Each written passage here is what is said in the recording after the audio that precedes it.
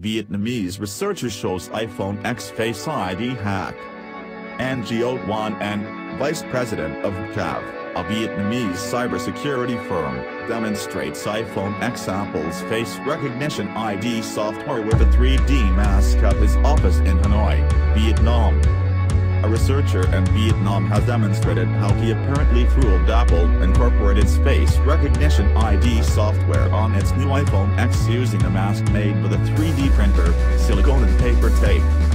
An announcement on Friday by Bkav, a Vietnamese cybersecurity firm, that it had cracked Apple's Face ID, and a subsequent video apparently showing an iPhone being unlocked when pointed at a mask, were greeted with some skepticism. Ngo Tuan Anh, Bkav's vice president, gave Reuters several demonstrations, first unlocking the phone with his face and then by using the mask. It appeared to work each time. However, he declined to register a user ID and a mask on the phone from scratch because, he said, the iPhone and mask need to be placed at very specific angles, and the mask to be refined, a process he said could take up to 9 hours. Apple declined to comment, referring journalists to a page on its website that explains how Face ID works. That page says the probability of a random person unlocking another user's phone with their face was approximately 1 in 8 million, compared to 1 in -50,000 for the previously used fingerprint scanner. It also says Face ID allows only 5 unsuccessful match attempts before a passcode is required.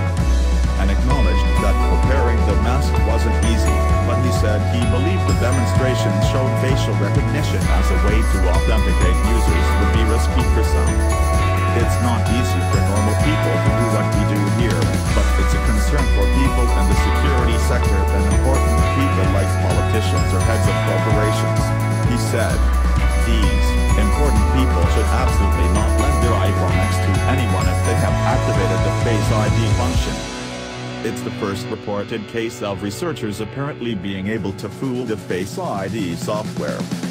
Cybersecurity experts said the issue was not so much whether Face ID could be hacked, but how much effort a hack required. Nothing is 100% secure, wrote Terry Ray, Chief Technology Officer at US-based cybersecurity company Ngo in a note. Where there's a will, there's a way. The questions are, how much trouble would someone go to, and how much would they spend, to get their data?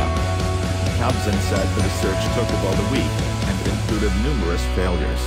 The mask frame was made of plastic, covered with paper tape to resemble skin, with a silicone nose and paper for eyes and mouth. As far back as 2009, Bkav researchers highlighted what they said were problems with using facial recognition as a way to authenticate users. They said then that they had hacked 3 laptop manufacturers which used webcams to authenticate users. Reporting by Ngo Tuan Anh.